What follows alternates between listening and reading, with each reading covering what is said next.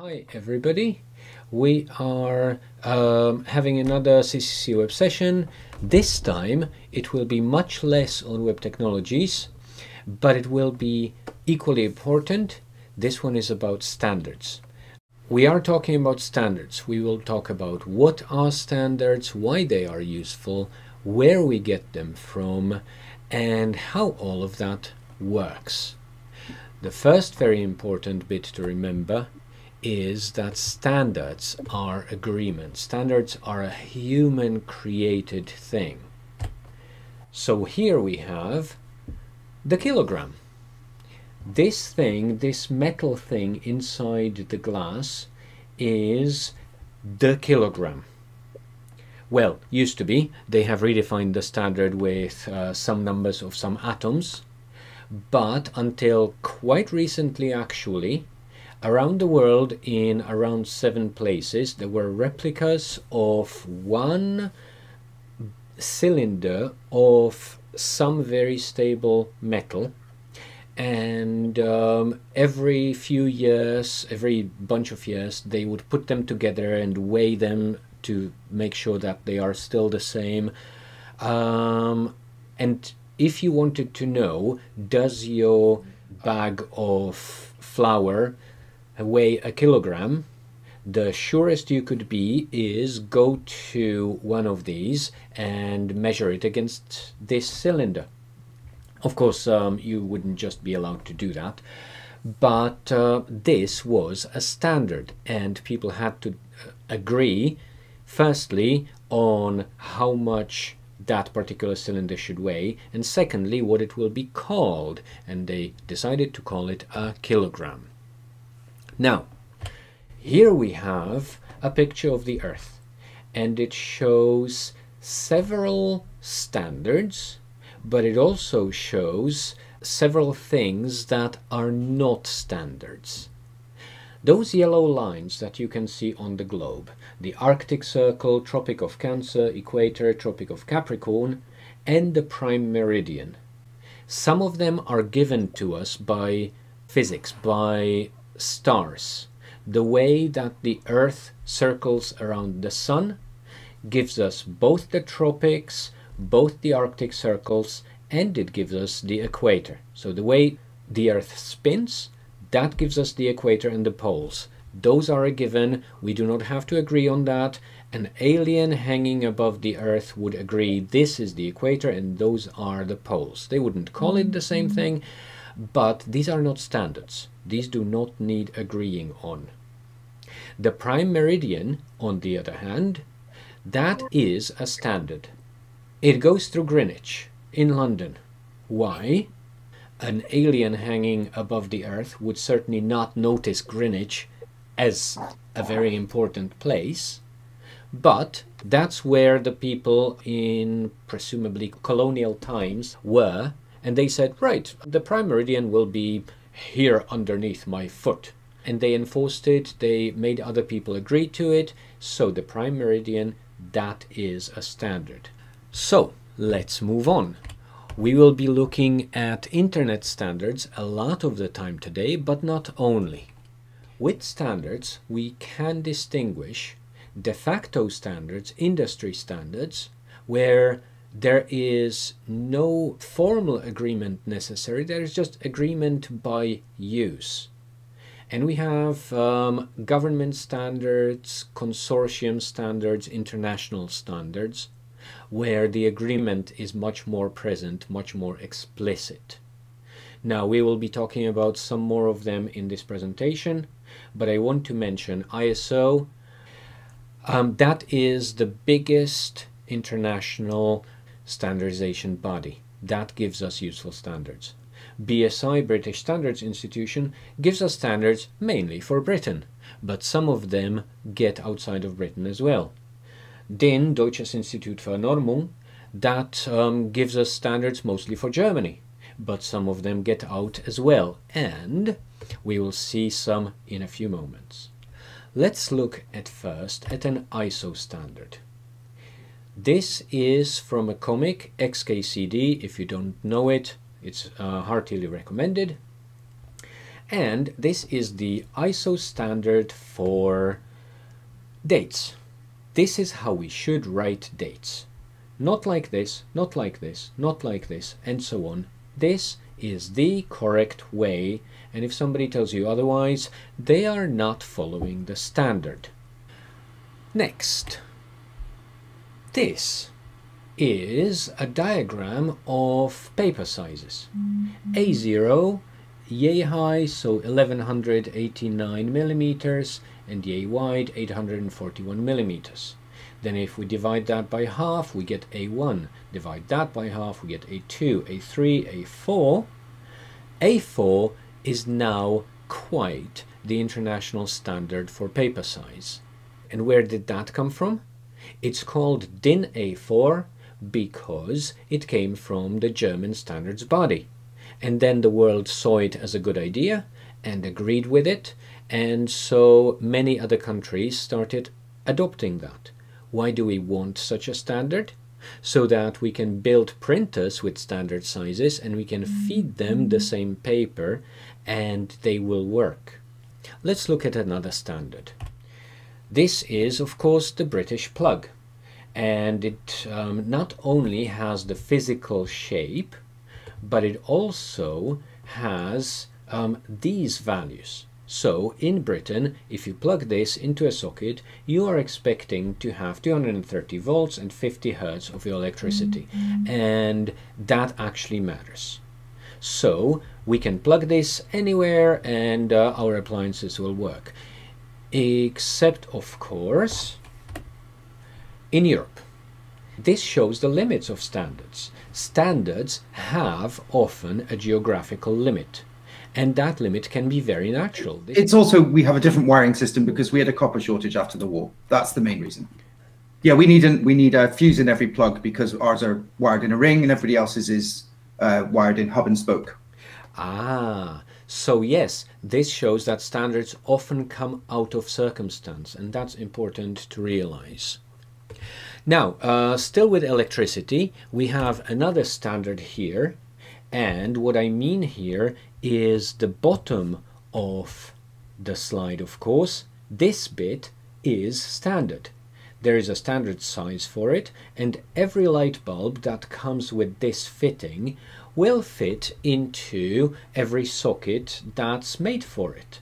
So then we can have the old style light bulbs, or we can switch to nice fluorescent power saving light bulbs, or we can switch to nice LED power saving light bulbs. And guess what? Our house doesn't have to change. Our fixtures hanging from the ceiling, they don't have to change. And this is really very important with standards, that they enable interoperability. Now, this is going to be a fun bit. I would like you to try to guess the connection between this and that. I'll go back. I'd like you to guess the connection between this horse and this space station. Obviously the connection is this. That horse was the first one on the space station. I like this picture, it's just so funny. But that's not it. I won't reveal the connection immediately. I will start with the horses. Horses, for ages now, have been used to drag behind them people and their wares, right? And you can see how these, what are they called? These long sticks that connect the horse to the cart, they have to be a certain width apart because the horse has to stand between them and has to be comfortable. So the width of the horse dictates the width of the cart, basically. And then naturally the wheels want to be on the outside of the cart, so the wheels are just a bit more than a horse's arse apart. Now we have all of these horses dragging around all of these carts, and we had so many of them some 2000 years ago that Romans already started building roads with grooves in them, so it would be easier for the carts to just go through streets. Those grooves then turned later into rails. Rails were certain width because in the beginning they had wagons on them with wheels, but in front of the wagon again was a horse. So rails. And then we got rid of the horses. We replaced them with machines with much greater horsepower.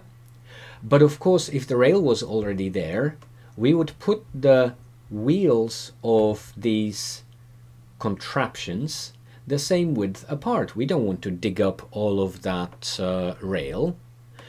So we have rail.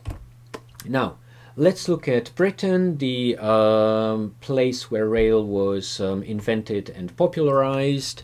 And let's say the first line was somewhere between Manchester and a minor city next to it. I hope we don't have anybody from Liverpool in here. Now, that would be the first line, and that was quite all right. Then, of course, the line grows. It expands, and somewhere else in the country, somebody builds a lovely line between London and somewhere in the west. They were quite far away from Manchester, and they thought that a wider gauge of rail would be really useful for stability and for just general engineering reasons. Then there was a committee that wanted to decide what the gauge should actually be in case these railways ever meet. But of course, they would never meet. The country is big, and those railways will never come closer. Until, of course, they did. What happens then? What happens when we have railways of different gauges? We can do something crazy like this. On one side we will have the railway coming from the left, it's broad gauge.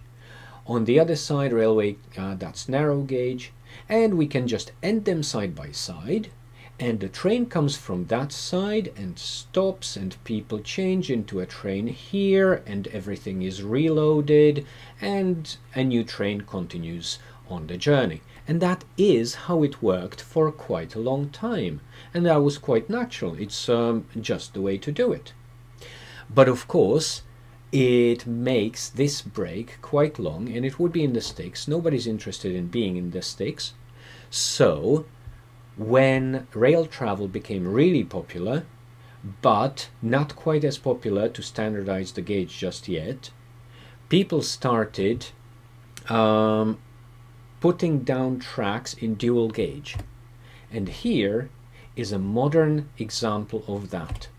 I believe this is a picture from Spain, where until quite recently they still had, I think, broad gauge, and then they started introducing European standard gauge trains, and so they just added extra rail on there.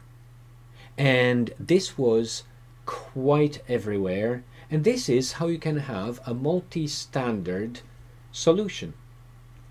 But of course, this is 50% more iron on those tracks, and of course steel is expensive, so you don't want to do that. You want to dig up one of those rails, and you want all your trains to have the same gauge. So ultimately you actually end up agreeing somehow on one gauge.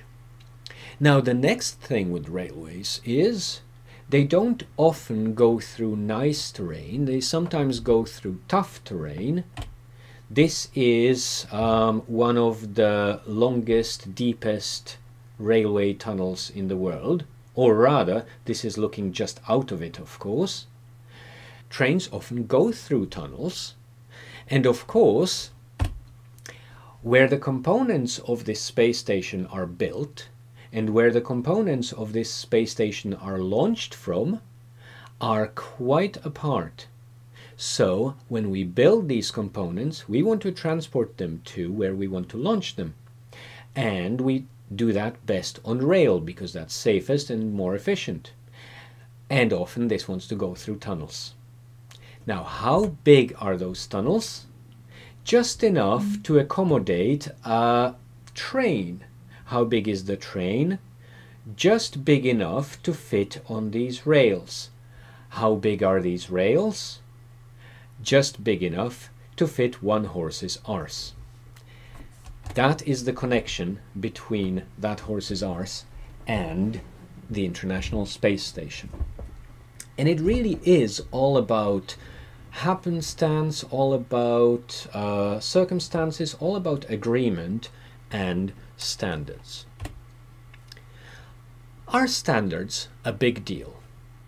Now, let's have a look at this picture. This is a picture of the docks, I believe, in London, some about 100 years ago. And you can see the boats, and you can see all the wares in barrels and possibly in sacks and just loose. And all of that had to be somehow loaded and unloaded. So let's have a look at a video. Now this is people actually moving those sacks from one place to another, from inside a warehouse presumably. No, actually this is inside the boat. They are inside the boat. They are putting them under the opening above them so that a crane can lift them. I will move a bit forward so we can see they have ropes, and they really hope that none of those sacks fall when they are high in the air. Here we have those sacks coming in, and if you look carefully at that crazy rope around those sacks, it was real danger that this would fall over, that some of those sacks would fall. The people down there had a very dangerous job, and it was very slow as well. So this would be the old way of loading things and shipping them. You may have heard of the new way of shipping things, the shipping container. Now this boat is somewhat bigger than the ones we saw in the earlier video and in the earlier picture. And let's see how those containers are moved around. Obviously it is not people lifting them by hand and on their shoulders. So let's have a look at this one. Now this is real time taking a container out, and that container of course has some 40 feet, so that would be, wait, 40 feet? That sounds a bit short. No, yeah, 12 meters. And it's being put nicely on a lorry that's waiting just underneath. And I have actually timed it. From the moment the crane releases it about 3, 2, 1, about now, to the moment the next container gets on the next lorry, that's 1.5 minutes. That's it. In 1.5 minutes we have this ready for a different mode of transport. This completely changed the industry. And you saw the port a moment ago. Our ports these days look like this. We have containers upon containers, and those containers, of course, we have already seen them put on lorries so they can reach where boats cannot. But of course these containers can also go on trains, even in stacks of 2, if of course the tunnels in the way permit that. So containers completely changed the shipping industry. Containers are the reason that we can order so many things online, and they come in just 2 or 3 weeks from around the world for close to peanuts.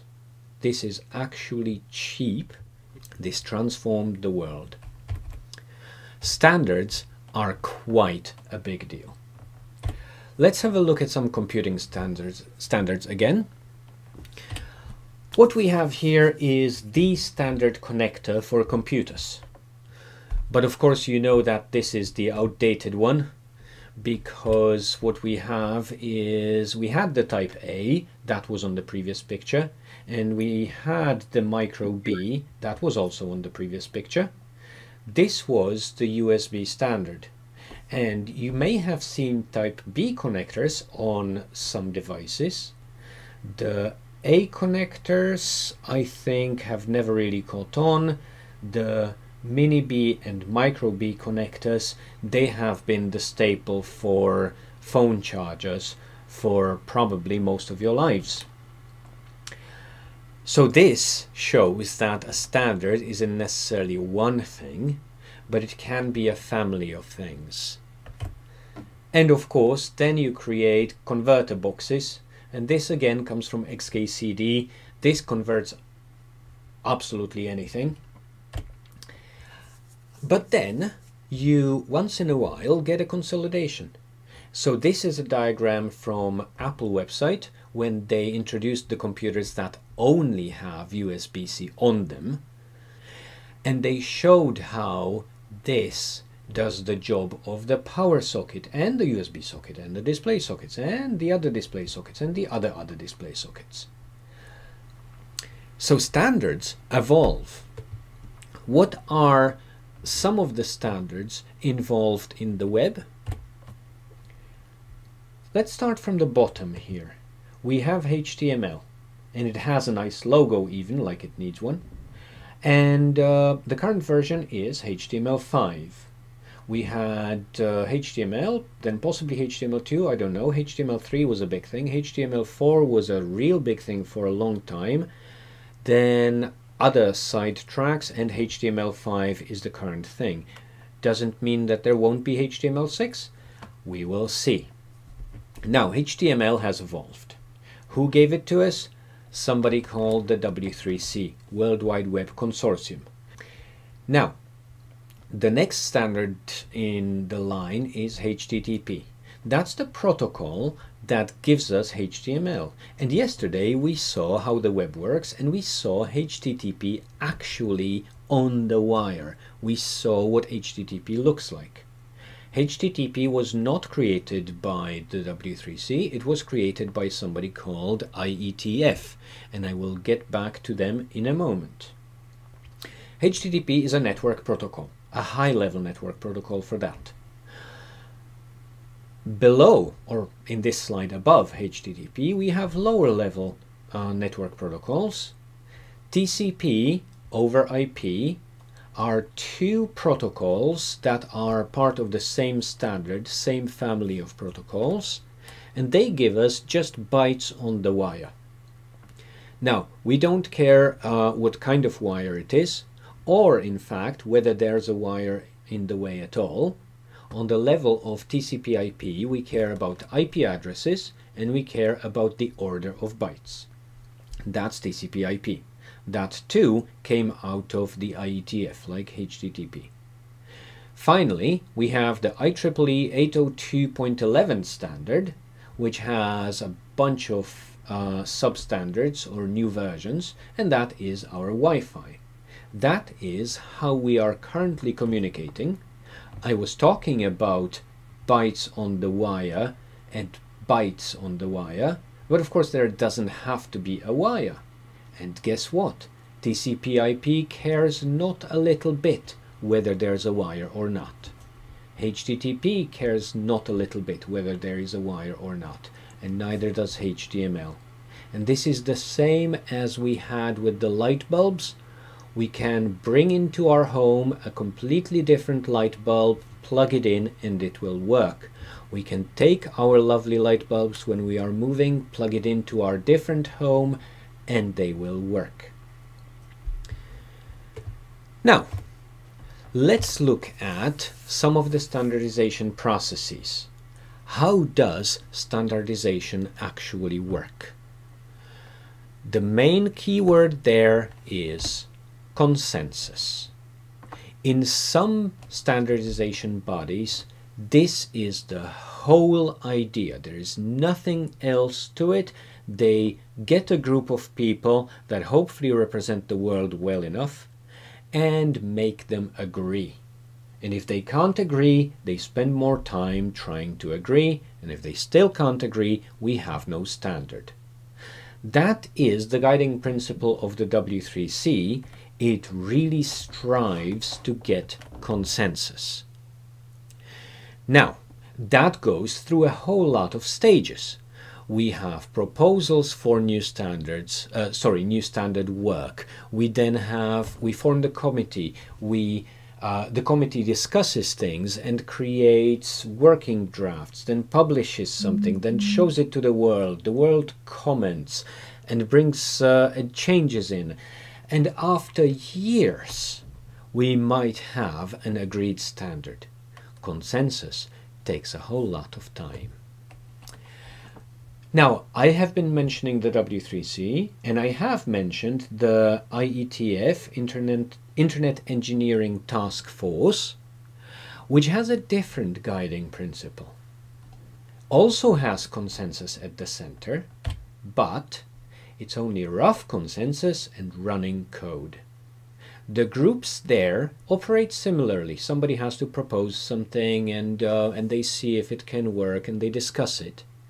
However, if they have code, if they have programs that implement the standard and they interoperate and they work well enough, well, that just might be good enough.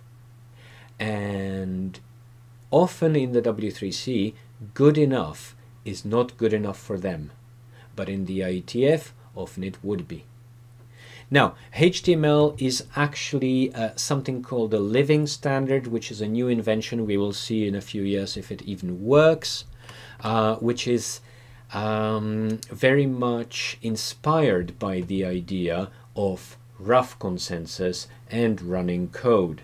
HTML is being developed by people involved in creating browsers. So Microsoft is there, Google is there, Apple might be there, Mozilla is there, and they talk and they see what they can implement. What they can't implement doesn't get in the standard. What they can gets in the standard, even if it's rough and sometimes suboptimal. Right. There's a big important distinction. There's a big important term, open standards. Not every standard is open. How can a standard not be open? You could imagine, and you would be absolutely justified in expecting that standards, like laws, should be freely available. If something is a standard, then we should all be able to see the text and we should be able to implement that standard. However, that's not always the case. Many standards are free to access, but some are available for purchase. ISO standards, and I mentioned the date format, and I think the A4 paper size and all of that family, they have become ISO standards. ISO standards are for purchase. You cannot just download a copy of the definition of the standard.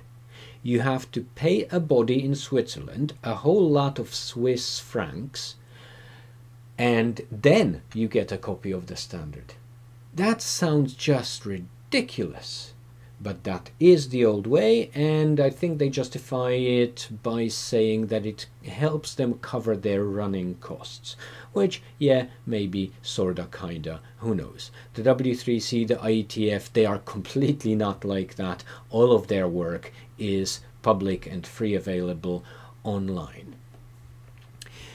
Now, there's another point about open standards, which is if you know what the standard is, can you implement it? And with the W3C, the answer is hopefully yes. With the IETF, the answer is usually yes.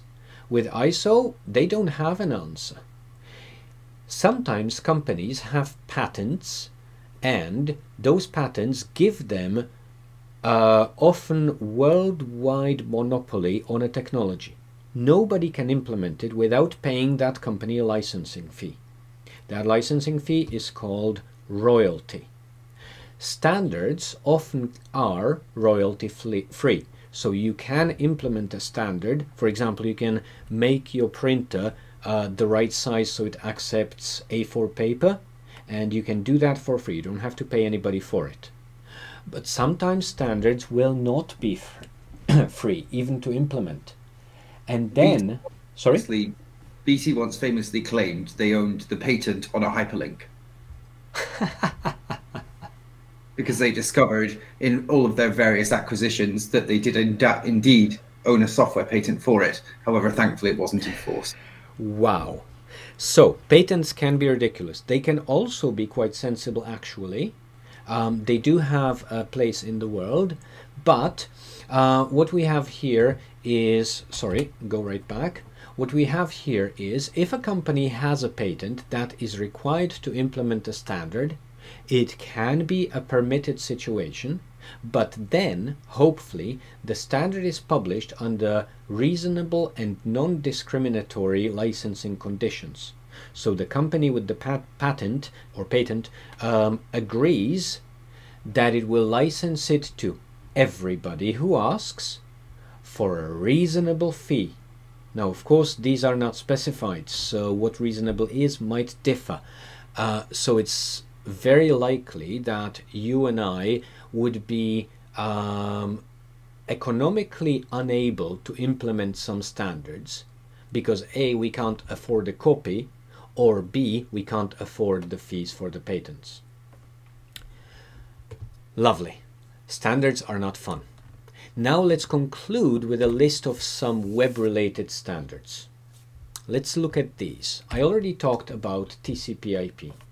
It comes out of the IETF. It's really rather old. It's called Standard 7 by the IETF. So it's that old. It's internet standards, so it's only in the age of internet. And this gives us low-level networking.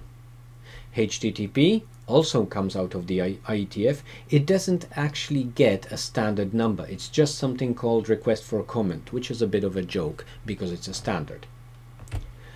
We have PDF. That is a proprietary standard that came out of a company. Adobe created this standard, and they just said, okay, everybody can download our software and use this file format. And then people started to create their own software for this file format. I think Adobe wasn't happy with that for a while, but they gave up. And now PDF is a well-accepted web standard, but it's still tightly controlled by Adobe. So if they want to change it, they can. Of course, the world could revolt, but that's a different story. So this is an example of a proprietary standard that didn't get formal agreement through a committee. Indeed, this is a de facto standard that just everybody started using it, and yeah, it's good enough. Doc or DocX. That is another case of a proprietary standard, comes out of Microsoft, except it's not documented. I'll go back here. This defines what PDF is. Microsoft don't define anywhere what doc is. And yet, but they do define what DocX is. That was the difference between the two standards. Yes, but it's so complicated. So yes, that's why I'm mentioning doc here, not DocX, because it did become a standard. Everybody was sending around doc files, even though it wasn't actually easy to implement it. And so this is a kind of sad type of standard. HTML, the exact opposite. Completely free, completely well documented, and here's a tool that will validate your standards compliance. So if you have a web page, you run it through the validator and it will tell you, is this following the standard? Here we have CSS, another one from W3C. Now, it's called W3C, but it has w3.org, so yeah, the web is confusing. Then we have JavaScript, and we are not using it in this class, but it's an integral part of the web. This is the language that drives the web pages in our browsers. It's called JavaScript. But it's also called ECMAScript because JavaScript used to be a proprietary standard. It used to be just defined by some company somewhere, and then those companies that were involved in it wanted to standardize it. They wanted to have a standard definition of the language. And the effort was taken up by none other than our very own European Computer Manufacturers Association, ECMA. So they, of course, had to rename it, so that's why it's called ECMAScript in the standard, but it is the same language. ECMAScript is the definition for the language we know as JavaScript. I talked about IETF, Internet Engineering Task Force. I talked about W3C, World Wide Web Consortium. They are the two main web standard providers. And that concludes our very quick overview, or rather journey through a whole bunch of standards. We looked at why standards come into place, how they come into place, how they can give us interoperability, such as we can take pieces of the space station, put them on trains, ride them through tunnels, even though those were sized by a horse's ass. We have looked at a bunch of examples of standards, internet standards, web standards, but also physical standards. And we looked very early on at the difference between what is a standard and needs agreement, like the prime meridian that goes through Greenwich, and what isn't a standard, doesn't need agreement because it's just a physical fact, and that is like where the equator is, even though they are both, the prime meridian and the equator, two imaginary lines on the Earth. Now, I am basically done. I will very much happily accept questions. We will do that on Slack, and we will also answer them on Slack, and I will leave you with this XKCD joke. Thank you very much.